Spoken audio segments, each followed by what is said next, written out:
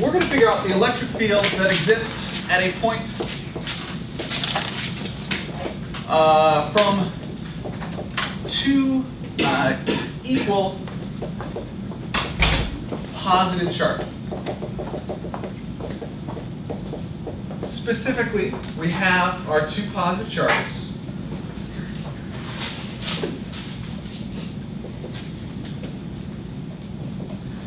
We'll call this one positive charge 1, this one positive charge 2.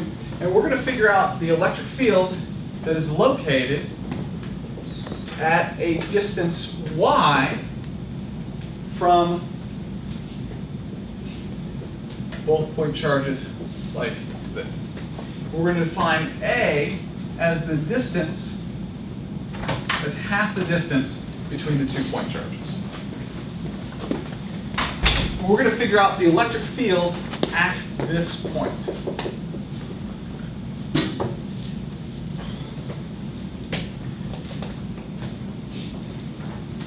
So we're figuring out the electric field specifically at this point caused by these two positive charges.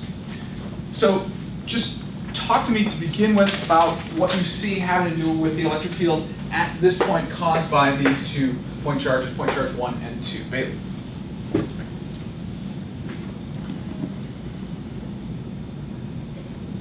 Anything. Give me anything. What do you think, for example, what do you think the direction is of the electric field at this point caused by charge 1?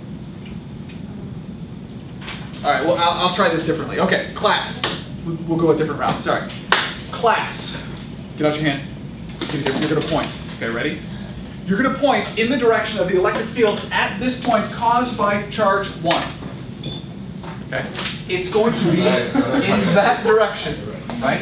What is the direction of the electric field caused by charge 2 at this point? Please point. Okay? Good.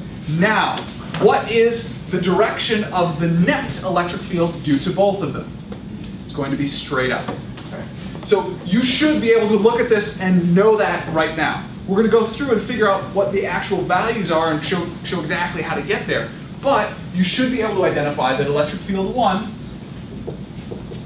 is there, and electric field 2 is there. And that the net electric field is going to be in the y direction because the x components of the electric field total cancel out due to symmetry.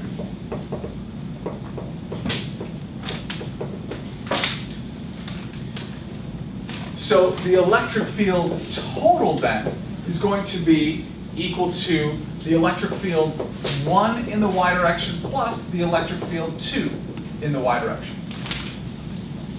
Because the electric field total in the x direction, as we said, is equal to electric field 1 in the x direction minus the electric field 2 in the x direction, which equals 0, because those two are going to be the same. All right. So we need, which is going to be equal to 2 times the electric field in the y direction. Because the electric field due to 1 in the y direction and electric field 2 in the y direction are both going to be the same. So we need the electric field in the y direction.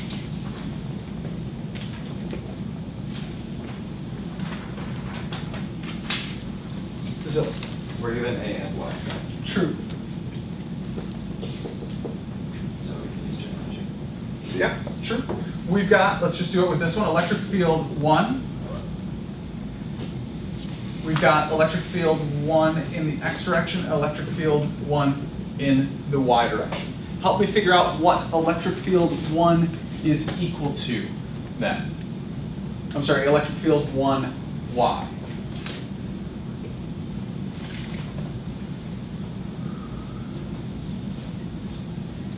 What? Well, you know the angle theta. Okay, we'll call this theta, and that is also going to be theta. True. So you can have cosine equals opposite over adjacent, or adjacent over hypotenuse, which is going to be E1y over E1.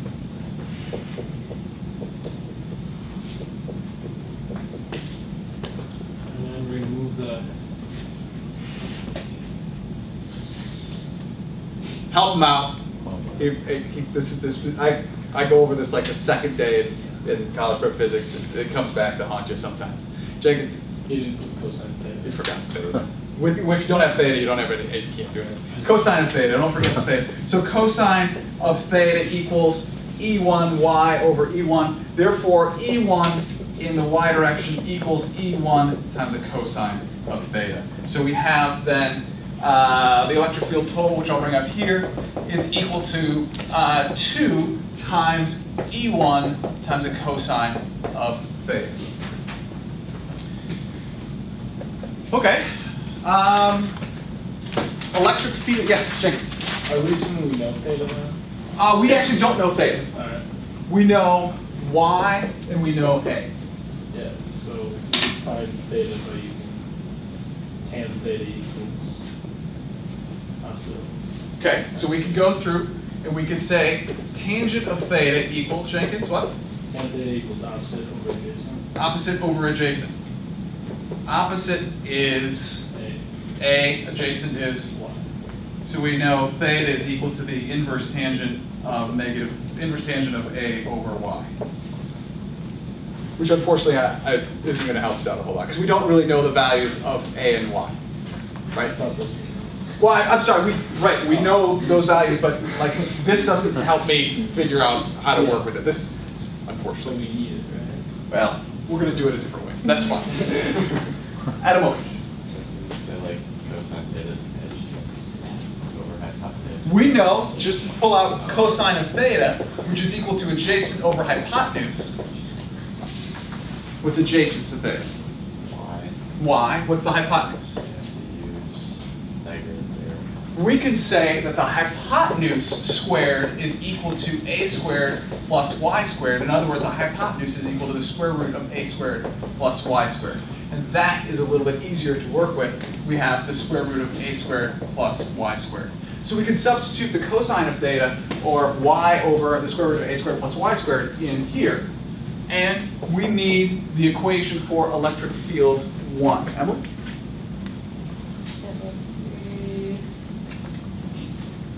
Would it just be Q times E? But we don't know the. I'm sorry, say that again? Q times E? Q times E, that would be the electric force. You're confusing the two. So you said that it's equal to Q times E, but that's the electric Oh, okay, force. so it's KQ over R squared. Remember, the electric field around a point charge is KQ over R squared.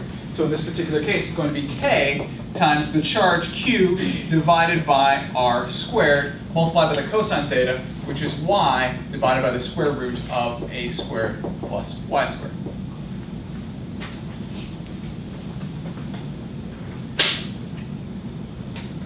What is R squared? Yes, Travis? R squared is H squared.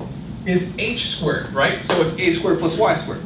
So we have 2 times K times Q divided by A squared plus Y squared multiplied by Y divided by the square root of A squared plus Y squared. So what's the quantity A squared plus Y squared multiplied by the square root of A squared plus Y squared?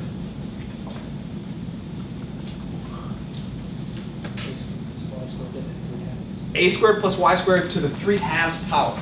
So the electric field total is equal to 2 times K times Q times Y divided by A squared plus Y squared raised to the 3/2 power.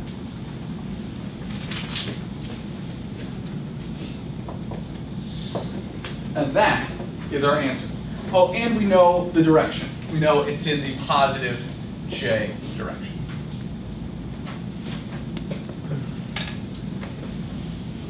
Okay, that is our answer.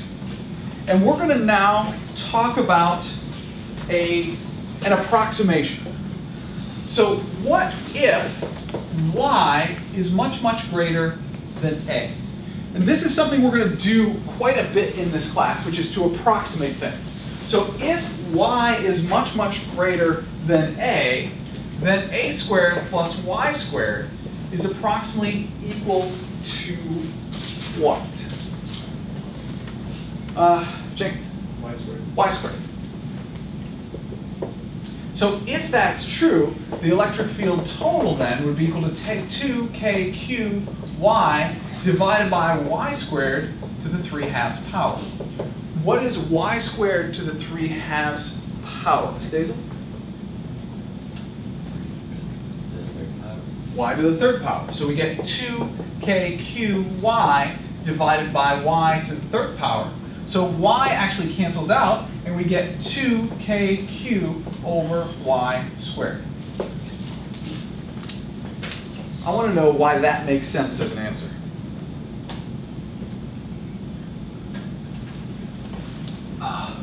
Ms. Yang.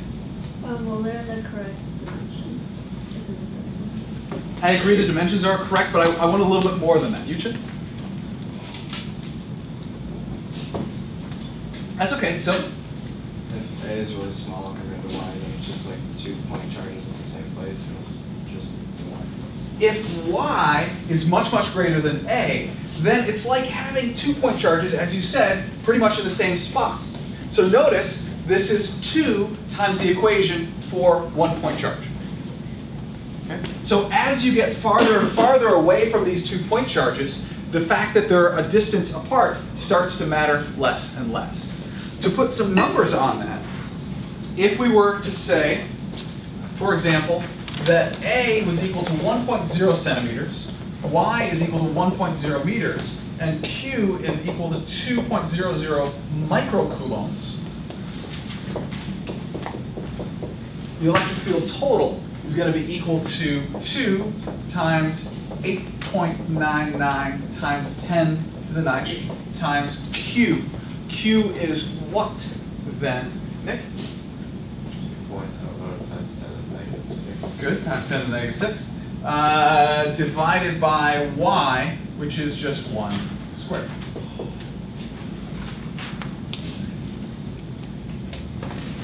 Um, 35,960. 35,960. 35,960, or 36.